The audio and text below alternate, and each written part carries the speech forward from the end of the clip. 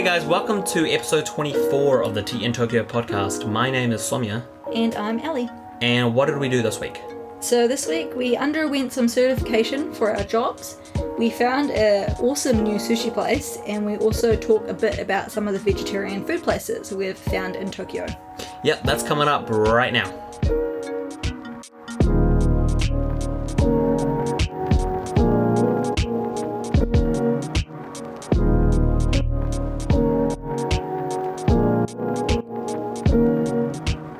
Yeah man, so we had a bit of an up and down time this week. We did a couple of fun things, but we also had to do this test at work, which is a requirement in order to get the next contract. Yeah, so halfway through, it's not even halfway, it's like a third of the way through you do one level of certification, and then 2/3 of the way through you do another one. But because of coronavirus, everything kind of got screwed up at our one, so we actually already have our next contract. We are guaranteed work until January next year, but we still need to do these tests anyway for our next contract. So like normally when you start with our company, you'll have like this test date is pre-assigned based on when you started, but because, like Somi said, because of coronavirus, we have got like special extensions. So technically we now have until November to do them, which I think they gave to like most of the people in the company who were in our situation. Yeah, so if you're going to be teaching English in Japan, you're probably going to have to do an assessment like this as well, just so they know that, you know, you're doing okay at the job and the job's like right for you kind of thing. So the passing grade was 70%, which is actually pretty high. And from what I'd seen, a lot of people had failed this test. Yeah, we were super worried because, for example, in my studio, 3 people who have done it who started around the same time as me, but managed to get theirs done first. Out of 3 of them, 2 of them failed multiple times, and 1 of them passed with like 72% kind of thing. Yeah, and I know heaps of people at my work that failed as well. And in fact, the people that we were doing our test with, 2 of them said that they had failed before, and 1 of them, his manager, had failed. So yeah, I was really nervous going into it because I was like, oh shit, Yeah. like what if I fail this? You know? It's like, even though obviously they allow you to retake it, so I think what happens is if you fail the first time, there's like 4 tests in the day, and if you fail them, you can retake either specific ones or all of it, and then if you fail again, you have to redo the full day of training. And so even though I'm aware they allow you to redo it as many times as you need, there's still like that, just like that fear of like failing something academic for both of us, right?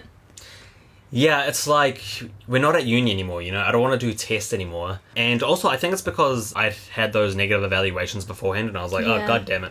You know, what if I fail this? Then I'm going to look like a dumbass. So we did the tests. You do them during the day, and they're not... It's not like a long, like, you know, 1-hour test like you have at uni. It's like short 15-minute. Which I would rather they split it up. Instead of doing 15 minutes to do 4 separate tests split throughout the day, I'd much rather have, like, a longer time at the end of the day. Because for, like, 2 of them I finished a bit early, and for 2 of them I was like panicking to get all of the questions finished. Like, I would much rather have had the full time so that I could allocate my own time. You know what I mean?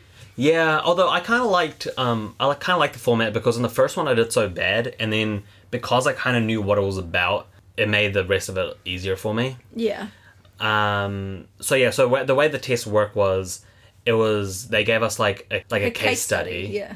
And yeah, like this student is having, you know, trouble with this, like how would you help them, blah blah blah. And like using the teaching technique we've just gone over the last 2 hours, like give specific examples of how you would utilize this technique. What I hate about myself is I do this in every single test, and I did it for when we first came here, our like initial test that we had to do.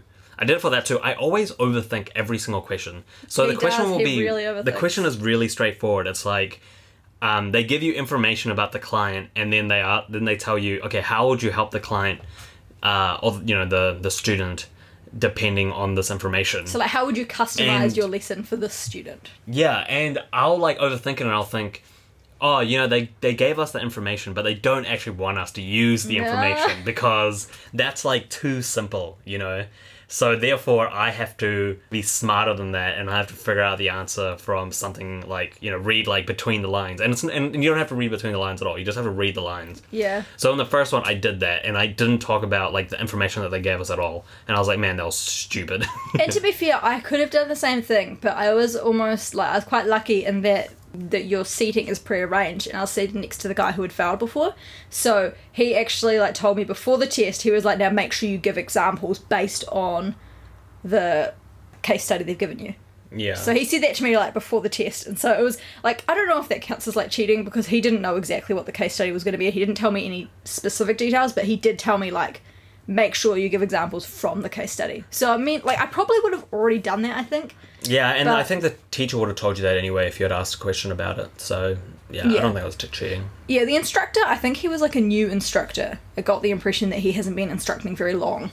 And I think that it's almost like that was a good thing, because he like could remember his own thoughts from having taken the courses himself, because he did it recently enough. So it meant that he was able to like understand where, like, what we needed. Yeah. So by the end of that, I definitely thought I'd failed. I even asked the teacher, I was like, so if I fail, when can I redo the test? And I was convinced I was going to, because so many other people had failed. But then yesterday night, we actually got our results back.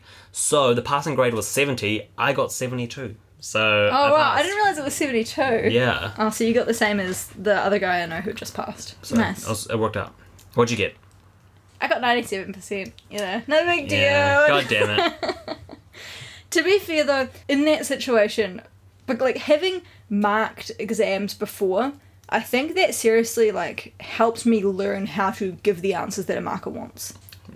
Because like the marker generally has like some basic guideline of the type of answers they need, or like not even the exact answer. They might have an example, but then they also have like, this is the information that needs to be in the answer. Like real basic thing. Like it will be like, have they brought in one thing from the case study? That's a point.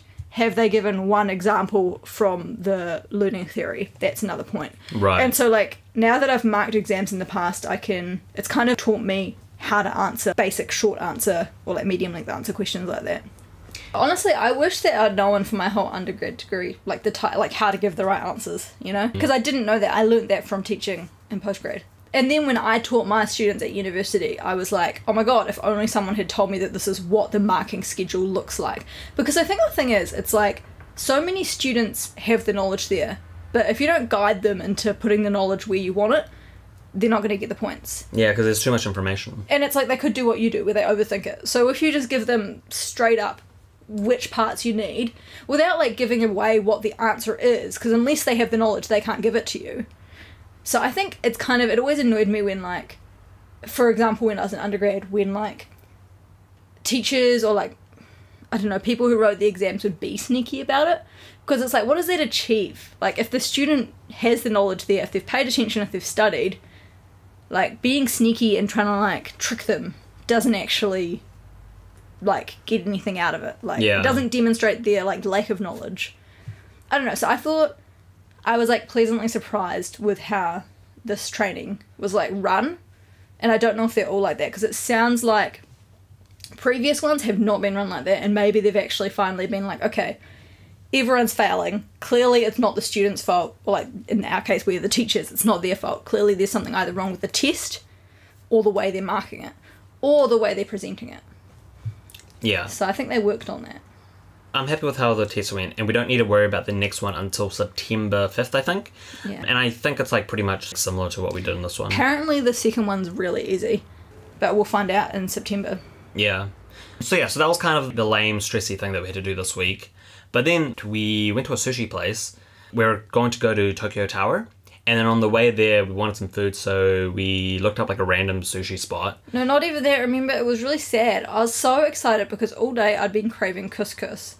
And then I found a restaurant near Tokyo Tower, and it was called like, what was it called? Like something couscous. Like couscous was in the name, and I was like, and it was a vegetarian restaurant. I was like, oh my god, this is a sign. I literally mentioned to Saumya that I wanted to go buy couscous that day, and then I looked it up and found that place, and I was like, oh my god. And we walked there, and it was closed, which was annoying. So we wandered for a bit longer, and then we found a sushi place. The place was called Itame Sushi. Itame? which is like, it's like almost like a franchise place. There's apparently 5 of them in Tokyo, but we didn't know that. And yeah, man, like right from the beginning, we saw that it had vegetarian avocado sushi, which So most exciting. places do not have. If you go to another, we've been to a few sushi places now, and all of them, the only vegetarian options you really have is egg. And That depends on if you're a vegetarian who eats egg as well, so that may not even be an option for you. yeah, and then actually in one of them there was like eggplant and things like that, but there Yes, wasn't really like, a whole lot. The only one of you're choice. really like guaranteed, not even necessarily guaranteed, is like a cucumber sushi roll, Oh yeah, that's which right, is good old literally just cucumber. like rice with cucumber. Like there's like it is what it is. Like there's no Yeah. like avocado or like anything. It's pretty common for Ellie to get like 2 plates, you know, like a ton of cucumber. Like Saumya will sushi. get like this whole array of different like I don't know types of fish, Yeah. and then I'll get just like a whole lot of cucumber. Which you know what, honestly, I don't mind because at least there's an option. But yeah, this place, man, I can honestly say that this was the best food that we've had in Japan so far. And especially so for me because, like Saumya said, they had actual legitimate it was said on the menu vegetarian sushi rolls, and they had like a little vegetarian sticker because they had a whole bunch of vegetarian types of sushi, which was so cool. We both got like vegetarian stuff. I also got like sashimi, salmon sashimi, which was so good. It was so fresh. Like when I was eating that, I was thinking, man, like I wouldn't be surprised if that salmon was live at the back, and then they just cut it out just then. Oh You know? god.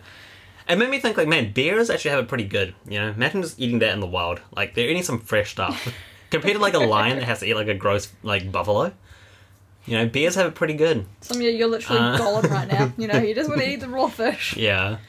But yeah, this place I got the vegetarian sushi rolls, and we also obviously got our egg dish. And then they also had, it was a vegetarian like sashimi wrap style thing where it's like they bring it out and you get to wrap it yourself. Which Yeah, was so it's like a pretty cool. burrito, but with sushi. With like a nori wrap, yeah. It was pretty cool. And then I had it was like young spring onion or something. Yeah. On like, as instead of the fish on a sashimi, it was like spring onion, and that was pretty good. And we were the only people eating in.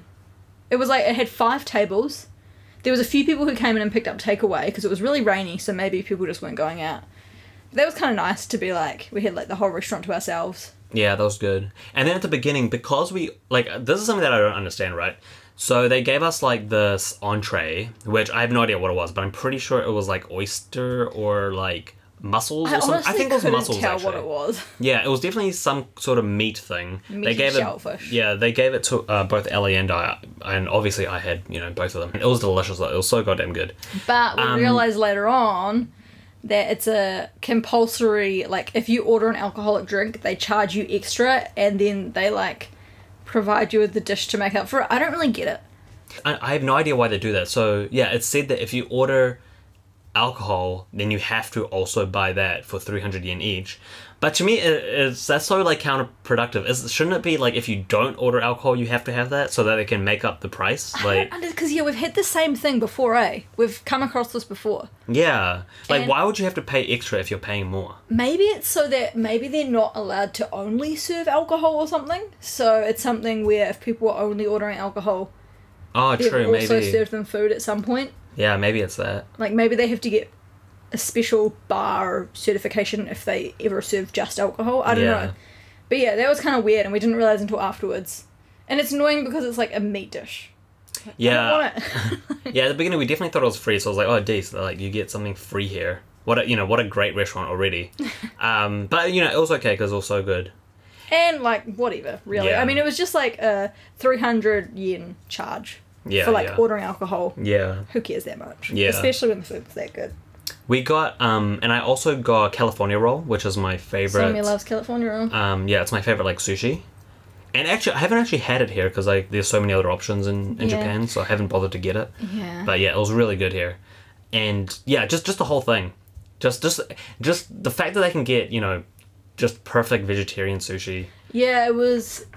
I think it was, honestly, I was so excited to have, like, a proper vegetarian sushi option. Yeah. Because vegetarian sushi obviously isn't really a real thing. Like, I feel like it's not real Japanese sushi, but, you know, if you go to a sushi place in New Zealand or, like, a Japanese restaurant in New Zealand, there's always going to be a vegetarian sushi roll that has, like, more than cucumber inside of it. It'll have cucumber, carrot, capsicum, avocado, you know, like a mix of things, which, you know, satisfies you and fills you up.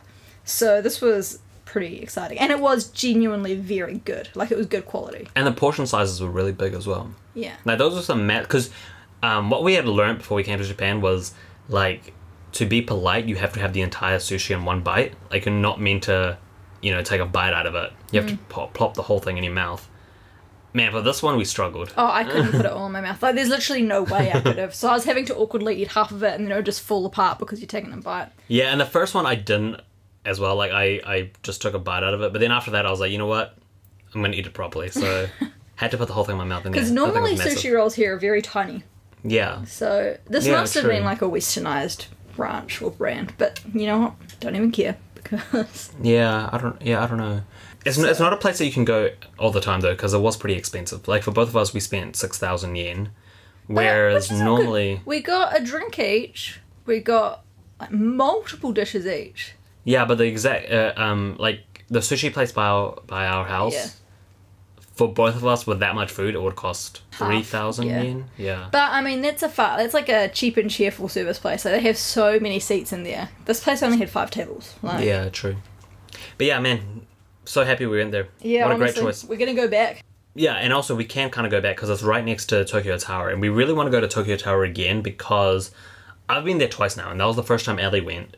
But we still haven't actually been to the top of it yet. Like, we were just walking around. Because we weren't sure. We were considering going to the top of it this time. But the problem is it was super rainy, which was good because it meant the whole area was very empty. But I was also worried that you'd go to the top of it and then you wouldn't even be able to, like, see anything after spending all that money. It made me realise, and I guess it's also because of all the travel restrictions, obviously there aren't tourists here anyway. But also, when it's raining, there's nobody out. So, for example, we went to Tokyo Tower, and then just before that we went to Zojoji Temple. Which is like a really famous temple right next to it. And the first time I went there, it was pretty packed. This time there was nobody there because it was raining. Although, and I realised... we couldn't tell if we were breaking in because there was barricades at the entrance, but then we saw another couple like just go down the side of the barricades, so we just followed. Because Saumya thinks the barricades were just blocking cars from going in. But I don't know, I was still pretty suspicious of how empty that temple was. Yeah, no, it definitely wasn't barricades because it was exactly like that last time I went as well. And also... You know, because it's so humid here, it's so warm, even when it's raining. So it's really, you know, as long as you have like an umbrella, like it doesn't really matter that it's raining. So yeah, I think we'll try to go out more, like during the rainy season. Yeah, I mean, because it was, when we say empty, it was literally, I think Saumya posted a photo on Instagram. There was occasionally 1 or 2 other people walking through past. Yeah. But compared to other temples where it's so packed, you're like, walking in a big crowd of people constantly. This was like pretty ridiculous. Like the temple itself was closed as well though. You couldn't go in or anything. So, but it was nighttime. So yeah, I think that was nighttime, and also just because they're probably still concerned about coronavirus, maybe. Yeah. But so that was a pretty cool experience, just getting to go to such a popular temple with no one else there. Yeah, it meant you could actually take time taking photos. You didn't have to worry about getting in people's way. You know, anyone being behind you or anything like that. Yeah, or looking like a dick taking ages while you pose for your pictures. That's always my fear, is especially when it's busy and you've got a really good photo spot. You don't want to be that person who takes forever and then everyone has to wait for you.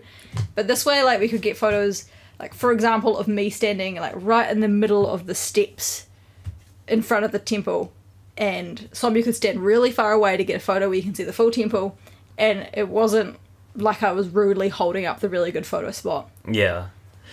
And speaking of, like, you mentioned that photo that I posted on Instagram.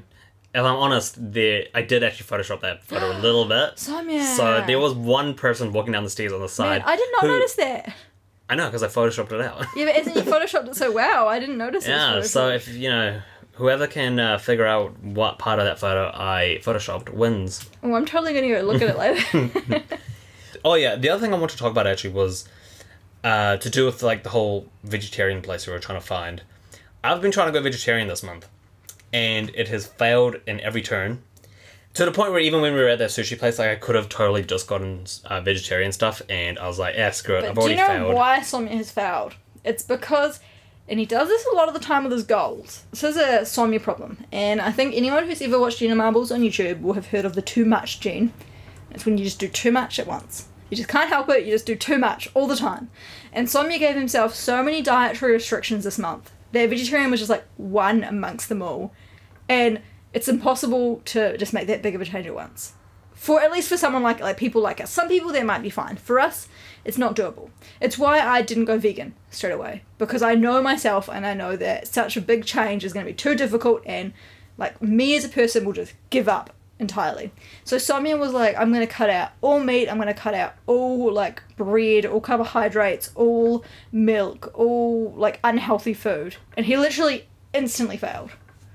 Yeah, man, in Japan, it's really hard to do that here. So the first time was when I was at work and I thought, because Ellie always gets egg sandwiches, like, which is vegetarian. I'm so sick of Yeah, you're always complaining of those. But I thought, okay, cool, that's something I can get that's vegetarian. But then I've been trying to cut out bread because Japan, like, they only have white bread. There's no such thing as healthy bread here, unless you go to, like, specific bakeries, but even then it's hard. Yeah. So I was like, okay, I can't have that. So I was thinking, what else is vegetarian here? They and have all really the salads, good salads, yeah. all the salads had meat in them, except for one. There was one salad that didn't, but it looked kind of gross, so I was like, okay, screw that, I'm not going to get that. I've gotten that salad before, and it's all good. I didn't like how it looked, So I was trying to find something else, and I was walking around the mall, and it's so hard. Any option that is vegetarian will have bread in it, or it'll be unhealthy in another way, because I was like, okay, I'm also don't really want to have like chocolate and things like that now, like sugary treats. Yeah. And everything is either a sugary treat or it has meat in it or it has bread in it. So like to get rid of all three at the same time is so goddamn hard. Yeah, I think you just push yourself too hard, too much, all at Yeah. once. Like, so I either get an egg sandwich and then I sometimes get veggie sticks with like a satay sauce, or I get that same, so it's kind of cool at Family Mart here, they do salads, and then you can buy the, like, flavouring sauce sachet separately. So you can choose to, you could get the same salad, but then you could, like, mix it up a little bit each time. So I'll get a salad and, like, mix it up with a different flavour sachet, and then I always get, the veggie sticks with satay sauce. So, like, yeah, I'm very over egg sandwiches, and if you're a vegetarian who doesn't eat eggs, like, that's obviously not an option as well. Because I have been to some Family Marts and like convenience stores that have other vegetarian options, but at the one that's by my work, that's the only option. Yeah, I had a friend tell me that there's a place called, like, there's a convenience store here called Lawson's. It's one of the three, like, major convenience stores apart from 7-Eleven and Family Mart. And apparently there's one called Natural Lawson's where they sell more vegetarian options, and there's meant to be one near my work, but I went to look for it, and it ended up just being a normal Lawson's.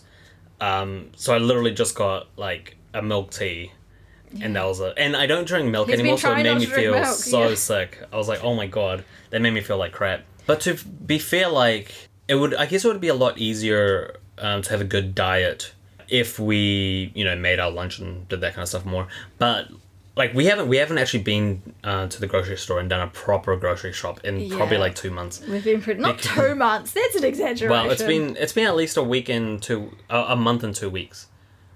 Because we didn't do it at all last month because I had work every single day, so we literally didn't have time. Yeah, so I've just been doing lots of little ones on my own, and then I don't want to carry too much, so... Yeah, it's really hard if you don't go on a proper grocery shop. So we need to do that soon. We can't do one this week because we're going on holiday next week, so when we get back, maybe we should do a proper one. Yeah. Okay, well, that's pretty much it for this week's podcast. So next week, we're going to be going to Karuizawa and Nagano. So, yeah, we'll have podcasts from there, so that's going to be pretty exciting. Our first podcast from outside of Tokyo. So remember to follow us on Instagram at T_in_Tokyo and also on Twitter at TNTokyo. Okay. Bye. Bye, guys.